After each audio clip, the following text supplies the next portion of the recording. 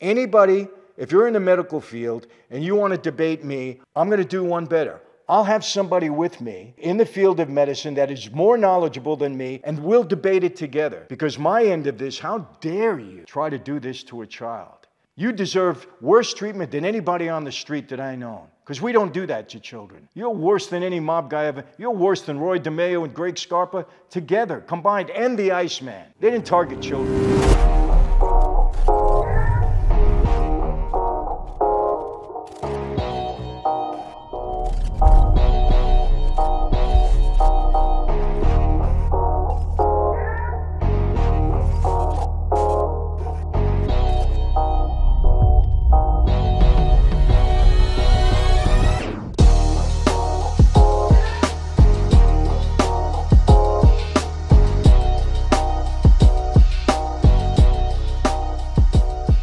Hey everyone, welcome to another Sit Down with Michael Franzese. Hope everybody is doing well. All is very good, very blessed on this end as always. We give God all the praise, honor, glory, and thanksgiving for that. Before I get started, thank you to the people of Cleveland and Lorain, Ohio. We had a great event Saturday night. People were just so warm, so welcoming, so accepting. It was just a great event. Great theater, Lorain Palace Theater. People were great. They brought me food. We had a great Q&A, great VIP, encounter afterwards. It was just wonderful. So thank you. It's a great city. And go there and visit Little Italy. The people are just wonderful. And we talked about a lot of things, and we got a lot more shows coming up. So thank you very much for that. And we got a couple more coming up. We're going to announce it. I'm not going to get into that tonight. People, you know my past. I spent a lot of time on the street as a recruit, as a soldier, as a cop regime in the Colombo family. You get it. I've been arrested over 18 times. I've been indicted 7 times. I've been to trial 5 times. I've been to prison for 8 years, spent 3 years in solitary, visited my father for over 20 years, almost 25 years. Been through everything that you can imagine with respect to the court system, okay? I don't like it. I know it. I understand the law. I understand the system. I understand law enforcement. I got involved in politics. Yes, I paid some off at the times. I did all of that stuff. So when I talk to you about certain things, I come from that perspective. It's part of who I am. It's my worldview. It's not what I'm doing now. Okay, but that doesn't leave you, Listen, I'm a Christian. When I came to Christ, I didn't get a lobotomy. I still forget the stuff I did on the street. I just resist all of that because I know it's wrong. And I'm telling you this, I don't glorify the mob life. You know that. But neither do I say things that are untrue about it. I don't do that. And I don't mock any of the guys there. It's not my place to do that. Not my place at all. But understand something. There's things going on now that I'm seeing in our government and our world that I didn't see on the street. Forget the Roy DeMeos. Roy DeMeo was a serial killer. The mob didn't make him a serial killer. Roy DeMeo was who he was with the mob or without the mob. Same with Greg Scarpa, because I know you bring that up. Same with the Iceman, who wasn't really a part of the mob. But these people were who they were. The mafia didn't make them that way. That's who they were, regardless of where they were. They would have just done the same thing, but differently. Now, does the mob make some people more violent than they would have been? Yes, of course. Am I sugarcoating anything? No. Did I see violent acts? Of course. Okay, I'm not sugarcoating anything, nor am I saying that it's right. But I'm telling you this now. Some of the things that I'm seeing in government, some of the things that I'm seeing by people on the street, I didn't witness in my time in that life. People wouldn't do the things that are going on now. And I have to talk about it. I do. Yes, I'm doing the mob stuff. You saw the last one I did on James Gandolfini, who I love, by the way. 10-year anniversary, I guess, of passing of his death. We did something about The Sopranos. It was great. And I'm going to continue to do that. But I am so thankful for all of you. The last several videos that I did, we talked about issues, real issues. The response was terrific. Michael, thank you for finally getting into this. We wanted to hear it from you, your perspective on these issues. So I'm going to continue to do that. It's not politics. I hate politics. We're talking about issues that are impacting our lives. Unfortunately, politics have an impact on that. But we're talking about issues. And I have one today that's just burning inside of me that I have to talk about. I mentioned it, but I got to talk about it because I have to make you aware. Because if you listen to certain media outlets, you're not going to know about this stuff. You're just not. So I want to be that voice. You take the information, do with it what you will, but at least you get the information. I have a platform, going to give it to you from my perspective as a former mobster and a current, person of faith. So I'm going to read an article that just disgusted me. Got me sick. And I think many of you are going to feel the same way. Got me sick. I'm going to read it. And I did some research behind it. It's accurate. Because I don't want to say things that are not accurate. The other day I did something on the Hells Angels. And I told you, it was an article that I read. Pretty accurate. Some inconsistencies in it. But I read an article. It wasn't my research. But I think most of it was pretty true. And some people commented, Michael wasn't exactly that way. Okay, this guy did his research. But this, I believe to be pretty accurate and sickening, to tell you the truth. Let's get into it. Listen to the title of this article. Gender-affirming surgery puts a feel-good phrase on child butchery. Doesn't the title get you sick? Gender-affirming surgery. And we're going to get into that and tell you what it is. Puts a feel-good phrase on child butchery. Just the title gets you sick. A decision by a federal judge in Arkansas isn't always a matter of great importance. It's Arkansas.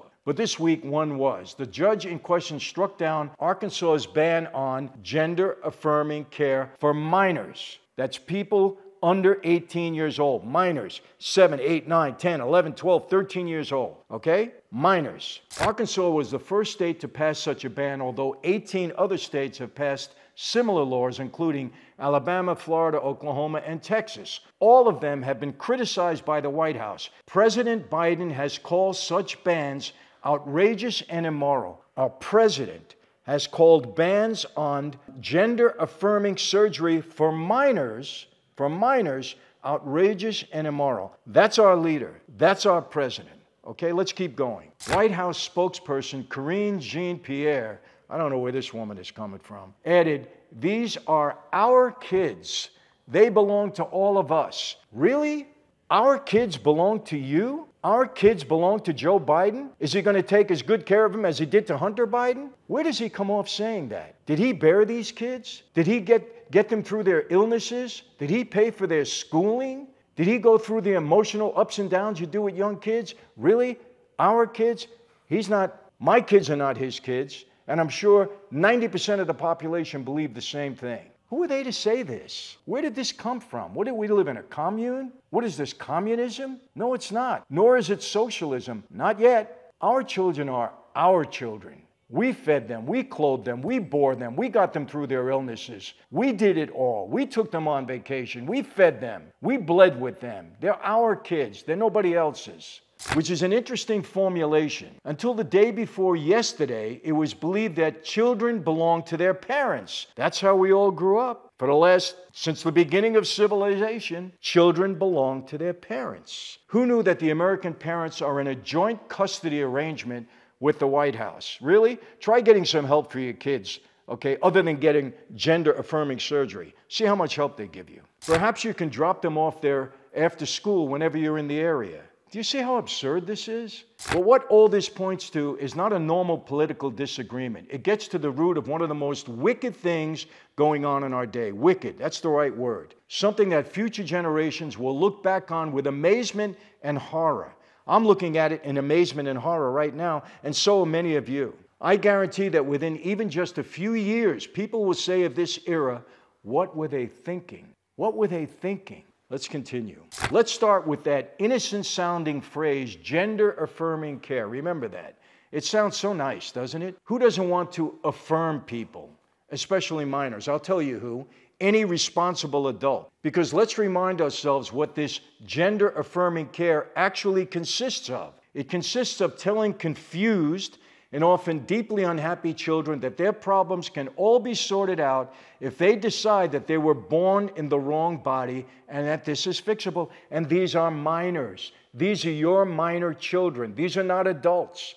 They're minors. Remember that. What do you think you're capable of your child at 11, 12, 13 years old is deciding on their own? Something so critical. So critical. How is it fixable? First, by easy little things like puberty blockers and hormonal treatment. Do people realize what these things, also designed to sound simple and innocuous, actually are? They are drugs whose long-term effects we have almost no studies on. Do you want to put drugs in your kids that there are almost no studies on? Drugs that can change the chemistry of their bodies? Drugs that can have long-term effects? Do you believe that our president and our White House is affirming this? Do you believe that there are doctors out there and psychologists and teachers and superintendents that are affirming this? They want to take your children and tell you, without your consent, by the way, without your consent, that you can give them medication, hormone treatments that are going to change the chemistry of their body before they're old enough to realize what the heck is really going on. You know, there's a study saying that a brain in a child doesn't really mature until they're in their 20s, 25, 26 years old. But they're affirming this for young kids. Because they haven't been used for long enough, that's why there's no studies on them. Usually, if you are going to drug thousands of American children, there's some interest in long-term effects before steaming ahead and handing out such drugs like candy. What we do know is that among children given these drugs, there seem to be an uncommonly high number of cases of osteoporosis and early onset cancers. These puberty blockers and these hormone treatments, they do know they're showing a high number of cases of osteoporosis and early onset of cancer. The White House is affirming this. The White House calls a ban on this for young children outrageous and immoral. This is the guy that's leading you? Really? This is the guy that says these are our children? They pretend you can come off these drugs and go straight back to normal. A lie. Do the research. It's an absolute lie. But since everyone is meant to affirm, most kids stick on the drugs. Hey, they're hearing our president. It's great. It's wonderful. They're hearing psychologists, teachers. And they're also saying, don't tell your parents. We want you to do this. We'll encourage you to do it, but don't tell your parents because they're our children. This is such BS.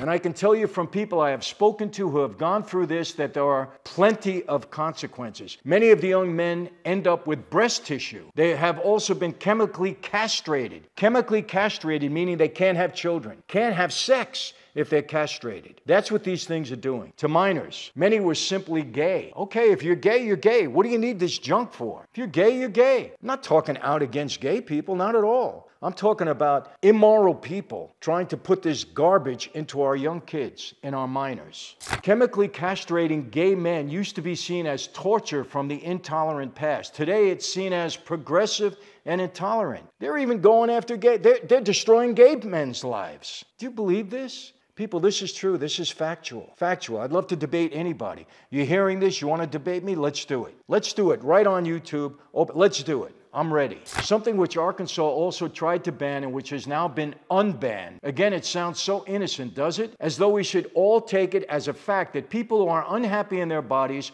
were born in the wrong bodies and that with a little nip of the knife, we'll all be well. That's what they're telling our minors. 10, 11, 12 years old. Oh, you feel more like a girl than a boy? Okay, don't worry about it. We're going to give you surgery. We're going to give you hormone blockers. We're going to do all of that stuff without knowing the long-term effects. And by the way, don't tell your parents. That's right. They want to keep this from the parents. There's a bigger agenda here, people. They're trying to break up the nuclear family. Do you not understand this? If they can control our young people, separate them from their parents, okay, that's what they're trying to do. It's the same reason they're letting illegal immigrants into this country. Because when it comes time to vote, what do you think they're going to do? They're going to try to get them a voter registration card. They're already doing that. They want to ban them having to have an ID. Why do you think they're doing that? Because when it comes time to vote, they go there, they send their minions out in the street, and they say, listen, you better vote our way, or else the other guy is going to send you back home. We'll keep you here. This is all a plan to keep control and keep power. I know. I was a mobster. I understand it. I see right through it, people. Well, it won't. If you're a girl being given gender-affirming surgery, you will start by being given a medically necessary double mastectomy. You want your kid getting a double mastectomy at the age of 12, 13, 14, 15? Is that what you want? If somebody tried to do that to my granddaughter at 11, I'd be in jail. I would be in jail. It's butchering, a double mastectomy. When women have cancer at an old age and they have a mastectomy, do you know that how emotionally difficult it is for them to deal with it? And they want to do this with young kids? That's mandatory, by the way. I'm sorry for what follows, but people have to know this. Any woman who has actually had to go through that surgery for serious health reasons will know it is not the fun little procedure the trans lobby call top surgery. Mastectomy to them is top surgery. Try to make it sound nice. Mastectomy, you know, that's not a fun word.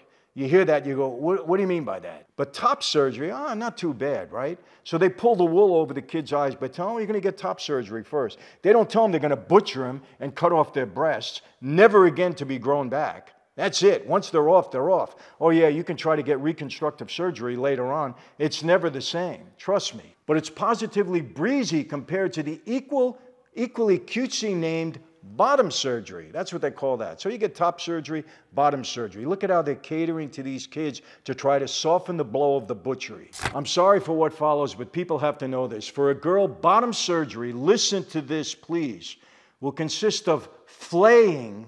You know what flaying means? They do that with fish. They flay them. You know what that means? With a knife, they cut them. Flaying a young girl's leg or arm to the veins. This is your minor child. Flaying them to the veins, their legs or their arms. You think that's not going to scar forever? To the vein. Leaving her with an ugly, unhealable wound on her body while attempting to make something approximating a penis out of it. They're flaying her inner thighs and her arms to the vein. This is your child, okay? This is what Biden is saying, is immoral and outrageous to stop this. That's Biden's position. That's your leader. How low can you go? And they try to make a penis out of that. I mean, just close your eyes for a minute and think about that. Butchering your young daughter to try to make a penis out of it. Your minor daughter. Think of it about anybody. I don't care how old you are. Think of what you're going through. This skin graft will often not take. It will often not take. When it does, the result would neither resemble nor operate like a penis. So what are they doing it for? What the hell are they doing it for? I'll tell you why. Money and control. Because this surgery costs a lot of money. It's not cheap. And control. They're destroying this kid forever. Destroying the kid forever. Yes, debate me. Come on, challenge me. I welcome you. Let's do it. That's just the girls.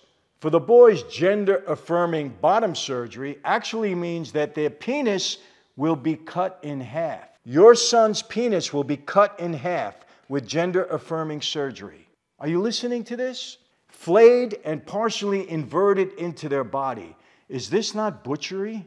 Would you allow this for your minor child? Why do you think they want to take this away from parents? They want to do this without parental consent. They want to get your kid in a room, talk to them, convince them that this is what they need, that they're really not a boy in a boy's body, but they're actually a girl, and we're going to help you become that by butchering them. This attempt at creating a vagina will cause complications for life. The wound will keep trying to heal up. Urination will almost never be straightforward. Infections will be commonplace, as will painful internal hair growth. Anybody, if you're in the medical field and you want to debate me, I'm going to do one better. I'll have somebody with me in the field of medicine that is more knowledgeable than me, and we'll debate it together. Because my end of this, how dare you try to do this to a child? You deserve worse treatment than anybody on the street that I know. Because we don't do that to children. We would have never done that to a child. Never. Never in a million years. But you do it, you're worse than any mafia, okay? And I'm talking to you. Any medical practitioner that would dare to do something like this to a minor child, okay, should be in jail for the rest of their life, or something worse. None of this is about one-off visit to the hospital. Every child put through gender-affirming surgery will be in and out of the hospital for the rest of their life. The rest of their life. They will have an ongoing relationship with multiple doctors to continue doing the most basic things in life. I'm sorry to have to relate these details, but they're important because just look at how the lies have embedded in this country, even in the media and political world's language around this new industry. Just this week in the New York Times, reported on the various state bans with the heading, "The Anti-Trans Push in America." How dare you? This is a responsible publication, the New York Times. This isn't anti-trans. This is anti-butchering of minor children. Call it what it is. They're cowards. They have no backbone, and they're trying to pull the wool over your eyes. They're trying to take control of your children. Parents, we've got to stand up for this, man. We have to. My kids are all older, but I have grandchildren. Anybody would dare even try to do this to one of my grandchildren, I'll go to jail willingly. And yes, I'm a Christian. Willingly, I'll go and I'll make my peace with the Lord after that. They went on to describe various of the state bans as affecting medical care for youth. You call this medical care? Who the hell are you kidding? What kind of coward, spineless person are you to try to take control and do this to a child? You're worse than any mob guy ever. You're worse than Roy DeMeo and Greg Scarpa together, combined, and the Iceman. They didn't target children. You do this to somebody, who are you? What kind of human being are you to write this in a newspaper? He went on to describe various of the state bans as affecting medical care for youth, puberty blockers, and surgeries for young people, and blocking treatments as well as surgeries for transgender minors. Other media, including conservative media, now routinely use similar language. Okay, even the conservative media, shame on all of you. So let me take up some language, that of the White House. What I have described above is going on across this country, and it is deeply, deeply immoral, and it's demonic. It is demonic. This is coming right out of hell. If Karine Jean-Pierre is right, and our kids belong to all of us, then we're encouraging and allowing child abuse on a nationwide, historic, shameful, industrial scale. It isn't the bans that are a problem, it's the fact that this cutesy title butchery was ever allowed in the first place. God help us to allow a nation like ours to allow this kind of stuff on minor children. Did you hear what I described? I'm putting this article up there. I'm putting it up there. The judges should not be smacking down states. They should be prosecuting the doctors. Amen. Prosecute them. Pharmaceutical companies and insurance companies who are creating such lifelong misery for America's youth for their cynically self-enriching ends. And make no mistake, this is about power. Control the youth in the country, okay? Separate them from their parents. Make them so dependent upon the state that they're your voting bloc. They take control of you. You put a kid through this misery for the rest of their life. What good are they? What are they going to accomplish? This is barbaric, people. And yeah, I'm speaking out as loudly as I possibly can. I have no respect, zero respect for Biden and the White House because of this. I don't care what else he did. Everything else he's screwing up, he's screwing up. And when you go after our children and want to butcher them for life, shame on you. You're a bad person. You're an evil person to do something like that. I don't know what else to say, man. Yeah, I'm worked up. I'm sorry. I have 7 children. I have 6 grandchildren, 1 on the way. The thought of this happening to any child, I just can't fathom it, people. I'm sorry. Parents, you want to contact me? You want to put a coalition together? My friend Patrick Bet-David, I understand, is upset about certain things. He wants to jump on this. We have to fight back. This is butchery. This is demonic butchery. Going after our kids. What do our kids need when they think they should be in a different body? They need therapy. They need their parents to walk them through this. Maybe at the end of the day, it's true. But let them be adults. Let them be 18. Let them understand on their own. Give them all the therapy, all the psychological assistance that they need to get to that point. You don't butcher them at 10, 12, 13 years old. It's crazy. Okay, let me stop. I know I'm getting all worked up, but I'm sorry. You go after our kids, man.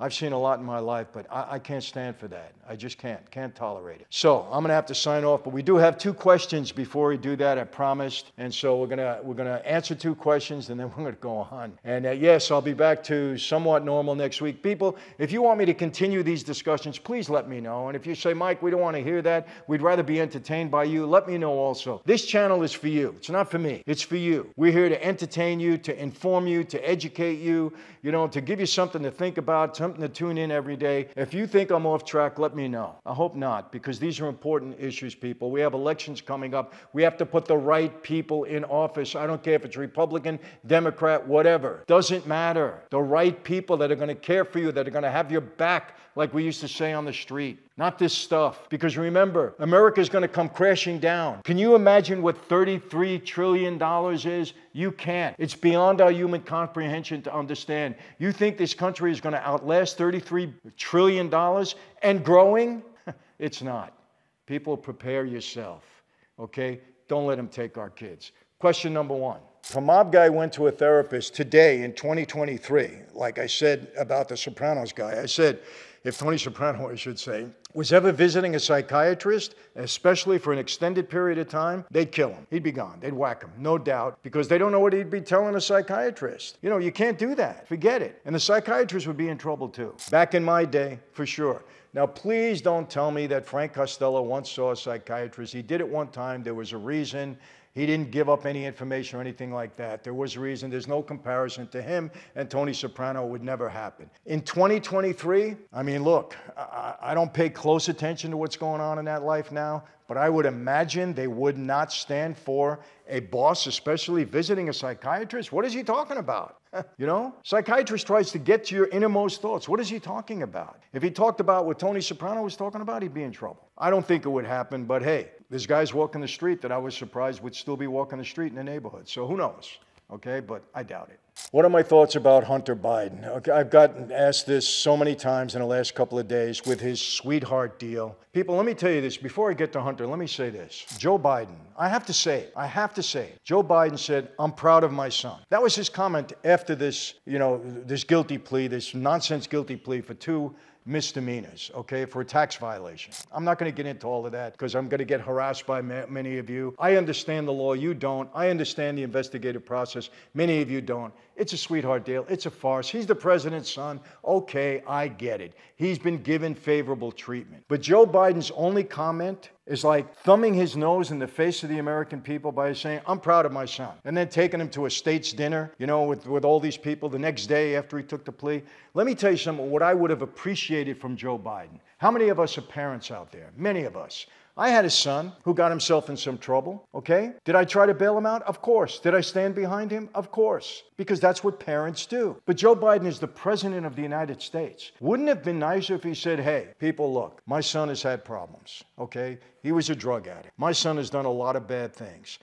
I tried to straighten him out. He is a good kid. For whatever reason, he went off the wrong way. He got himself in trouble. We all understand. We're parents. We know. What am I supposed to do? I stand behind my son. Did he get favorable treatment? I'm the president of the United States. What do you want me to tell you, people?